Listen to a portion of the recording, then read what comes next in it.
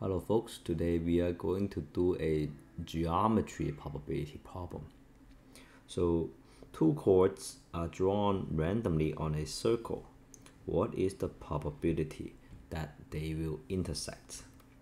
So first of all, what is a chord? A chord is basically 2 points on the circle and then you connect them with a line segment. So in this first circle here, if we draw two chords like this, they intersect in the middle. On the circle on the right side, if we draw a chord like this and then a chord like this, then they don't intersect. So the question is asking, what's the probability that these arbitrary two chords will intersect? So if you actually try to formulate this problem as a geometry problem, it's actually quite hard. The key to know is it doesn't really matter where these 4 points are.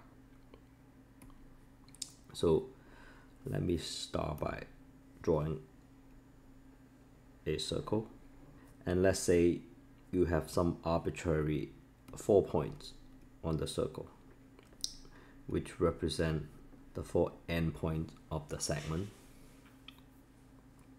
And how can you connect these 4 points to form two chords? Well, one way is I can formulate it like this. That's one way, which then the two chords are intersecting.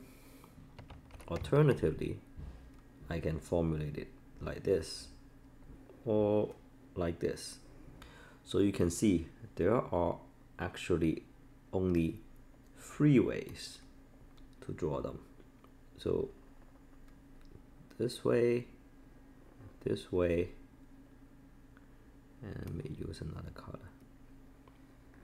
So out of these 3 ways, there's only one way that it's actually going to get you an intersect. And the other 2 ways, you basically get two chords that don't intersect. And it doesn't really matter how you pick the 4 points, right? If you think about it, I can move any of the 4 points anywhere. This always generalize the same way. And no matter what 4 points you pick on the circle, there's always one way you can draw it so that you form an intersection, but 2 ways you can draw it where you don't form an intersection.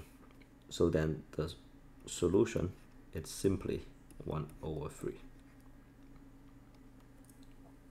Quite cool.